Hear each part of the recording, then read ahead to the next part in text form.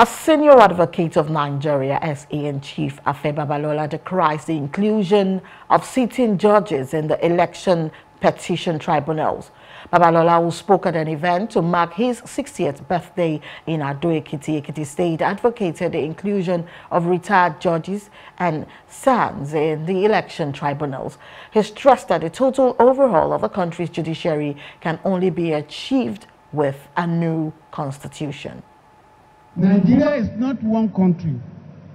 It's a country of more than 300 nations and tribes. You need a new constitution which will allow each part to develop at its own rate. And at the same time, a nation will now evolve from that constitution.